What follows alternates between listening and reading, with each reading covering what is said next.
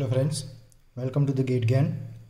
Today we are going to solve the question number of 46 of the ISRO 2018 paper. In this question we have given two communication antenna A and B operating at 300 MHz and the B antenna is operating at 3 GHz. Also one flux density is given, that is minus 100 dB watt per meter square, and we have to find the relation between the received power of PA is to PB. Okay, so first of all we have to know that what is the received power. So we can write as received power is equal to PT into GT into GR divided by 4 pi d upon lambda whole square. Okay, this equation you have to remember. So from here we can write as PR is proportional to lambda square.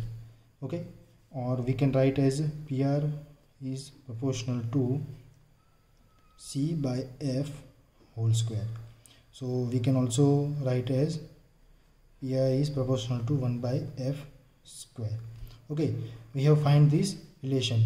The flux density is given over here and it is said that it is identical. Okay, so for the both antenna it is identical, so we do not have to consider this flux density. We already consider we only consider this frequency.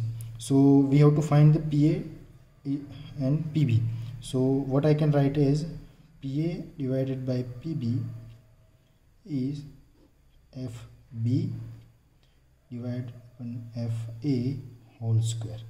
Okay, and FB and FA is given, so we can write as 3 into 10 to the power 9 divided by 3 into 10 to the power 8 PA divided by PB whole square. Okay, so here we can find as PA and PB is 100 divided by 1. So what is the answer? Answer will be 100:1.